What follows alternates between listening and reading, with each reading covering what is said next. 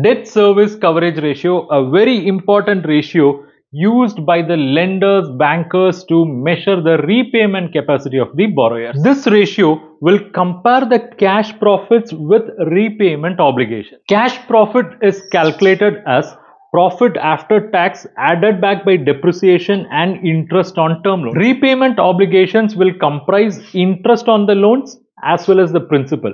And when I say interest, it is both interest on the existing loan as well as the proposed loan, and principal also, both existing and proposed. So the formula will look like this. DSCR is equal to cash profits divided by repayment obligations. And this DSCR have to be calculated for the entire term loan tenure. If the term loan is for 8 years, then for all the 8 years we have to calculate and see what is going to be the DSCR.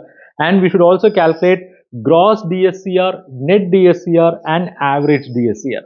And if the DSCR is above 1.5, then it is considered as satisfactory.